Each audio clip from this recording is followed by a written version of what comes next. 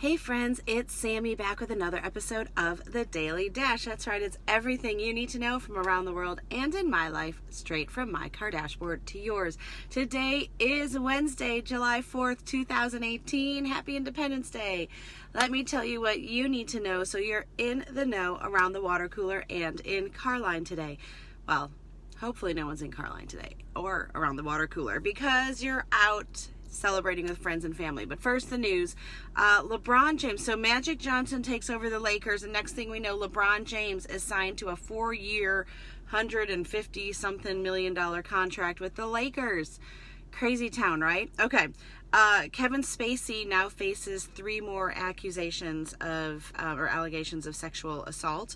The capital of Tunisia has elected its very first female mayor, and of course it's the 4th of July.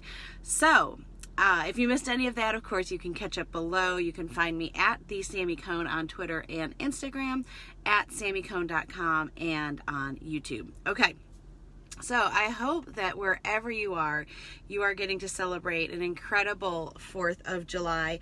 Of course, our month of Project 615 continues. Let me show you. I have so many awesome shirts, but this is the newest. Can you see?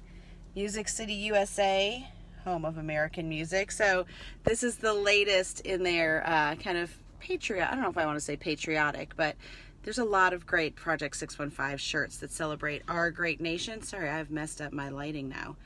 Whew, so hard to find a good cameraman on these dashboard videos. I do want to just say that wherever you are, I hope you're celebrating with friends and family. I feel very grateful that I get to celebrate not only with my family, but with our extended family here in Florida.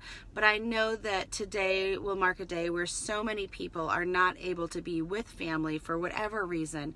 And I just want us to stop and pause and be grateful for all of those that sacrificed and continue to sacrifice for our freedom. So thank you to all the service members and just so many people in so many ways that are just kind of carrying the banner, so to speak. And I hope that today you just hug your kids a little tighter, that you smile and say hi to someone you're passing on the sidewalk. Maybe take time to write a letter to a service member.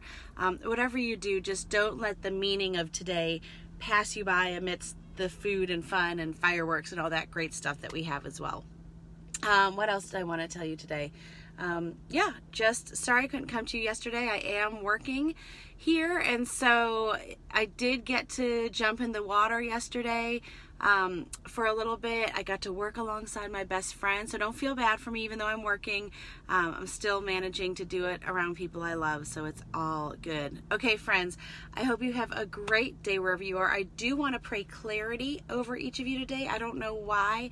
Just when I stopped to pray about what to pray over everyone today, clarity was the word that came to mind. So I pray that you have clarity of thought, clarity of action today, and that, again, you just have a great day celebrating the 4th. Okay, hope you have a great day. Make sure you make it great, and do not wait to tell someone you love how you feel about them. Bye, friends.